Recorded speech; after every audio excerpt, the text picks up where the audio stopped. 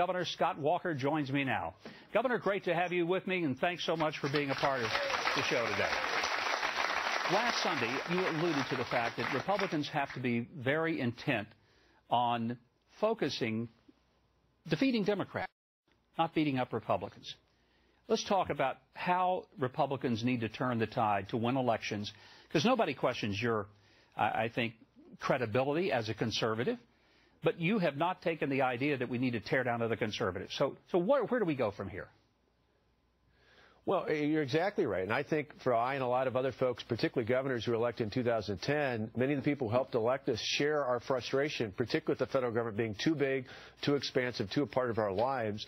And so we want to take action. But what I think we learned in Wisconsin, and in fact, I point out in my book, Unintimidated, other Midwestern governors in particular learned, was in 2010, we not only elected governors, we elected Republican majorities in our legislative bodies, and that made all the difference in the world. It's why we had in Wisconsin and Ohio, in Michigan and other states, Iowa, but particularly in those three first battleground states, we not only won, but we got big, bold reforms done. Why? Because we had a Republican team in place. In Washington, we don't have the same thing. We have House Republicans, people like Paul Ryan, my good friend, who are leading the way, pushing for true reform, but we still have a United States Senate controlled by Harry Reid and the Democrats, and we still, unfortunately, for the next few years, have a Democrat president.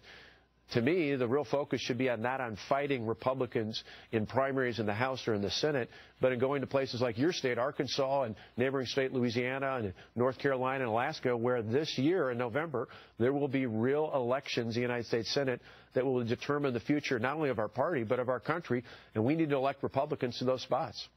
If your state had been divided, Republican versus Republican, would the reforms that you led ever have happened?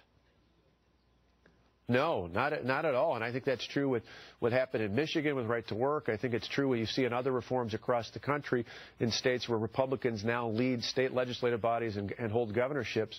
We were able to put a team in place. We had great help, not only from the Republican establishment, from the grassroots activists in the Tea Party and other elements across our state who said, we're going to help you put the power back in the hands of the people. We're going to help the hardworking taxpayers be the ones in charge. But if we had to fight our own party to do that, we would have had tremendous difficulties, if not an outright barrier to that kind of reform. And so I think the real answer, and again, I share the frustration that many do, even after this last budget compromise is put together, but I said the real answer is to not to go out and attack Republicans who tried to push reform in the House or to try and defeat them in primaries. It's to go out and win those winnable elections in the United States Senate. Then after that, if a year from now Republicans hold the United States Senate and they hold the United States House, if at that point we can't get things done, then I think it's legitimate to hold people in our own party accountable.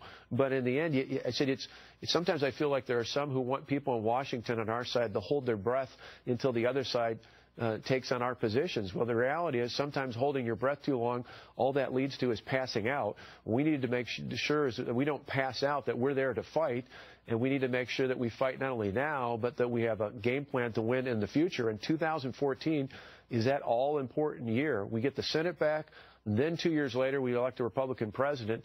And it's not just about winning elections at that point. It's about truly reforming the federal government, reining in the debt, reining in the deficit problems, more importantly, putting the power back in the hands of the American people.